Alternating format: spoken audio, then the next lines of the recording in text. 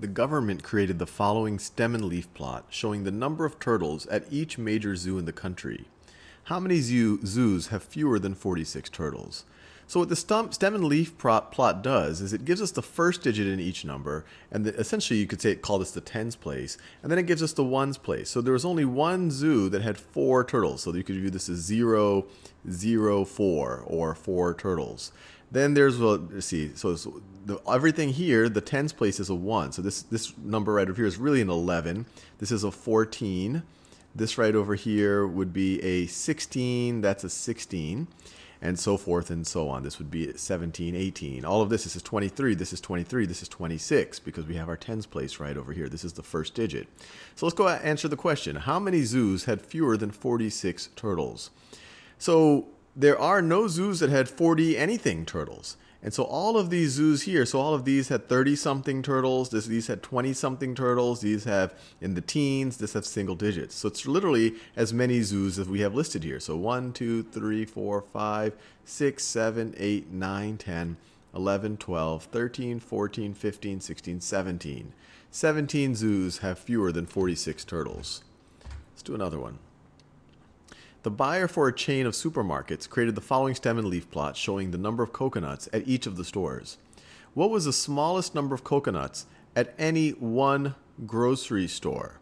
So the buyer for a chain of supermarkets created the following stem of leaf plots showing the number of coconuts at each of the stores. So at any one grocery store, the smallest number, well, that's this one right over here. And remember, it's not 2. We have our tens places right over here. It's a 1. So this right over here represents 12 coconuts at that store. So we'll put 12 right over here. Let's try it on another one. A statistician for a chain of department stores created the following stem and leaf plot showing the number of watches at each of the stores. How many department stores have exactly 7 watches? Well, that's only this one right over here. 0, 7 watches. This one right, this, and that one are not 7. This is representing 17 because it's in the row with 1 at the beginning. This right over here represents 27, so because it's in the row with the 2 at the beginning. So there's only one store that has exactly 7 watches. Let's do one more. This is kind of fun. A zookeeper created the following stem and leaf plot showing the number of tigers at each major zoo in the country. How many zoos have more than 24 tigers?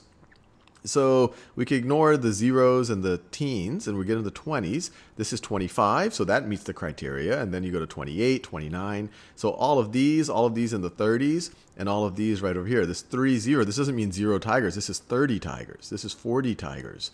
So we count 1, 2, 3, 4, 5, 6, 7, 8, 9. 9 zoos have more than 24 tigers. 9 zoos, and we're done.